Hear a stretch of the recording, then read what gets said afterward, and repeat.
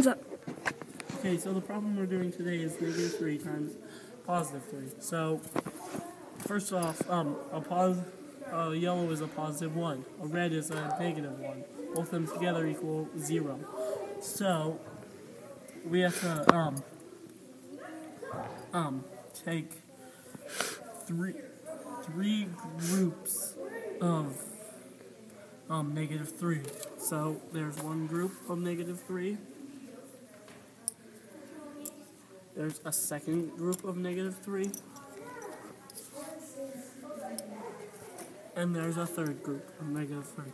And why it's negative is because both of them are opposite, and if it was like shoes, it would be like one wearing opposite shoes. We're gonna leave that out. Screw off. Okay, so the problem we're doing is 3 minus -7. So, first, a yellow equals a positive one. A red equals a negative one. Both of them together equal 0. So let's start out with putting +3 on the board. But subtract -7, there's no -7 on there.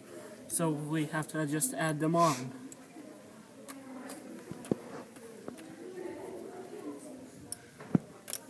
But you can't do this because now it equals -4. So we have to add the same amount of positives back.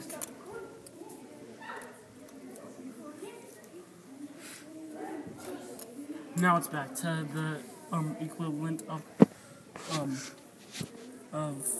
3. Now we can subtract the negatives. 1, 2. The answer is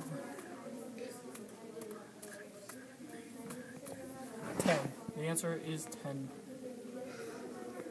Hi, my name is Trent E, and I'm from Aurora Middle School, and this is the problem we are going to be doing today. It's -7 plus +12. And so let's first set up the chips. First we start out with setting up -12, and then 7. -7. 1, 2.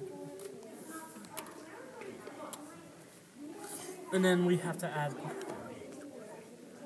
+12. 1, 2, 3, 4, 5, 6, 7, 8, 9, 10, 11, 12. So one yellow is a positive. One red is one negative. Both of them together equal 0. So we have to pair these up so they make 0.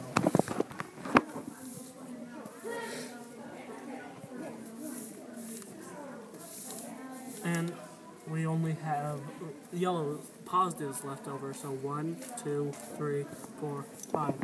The answer is +5.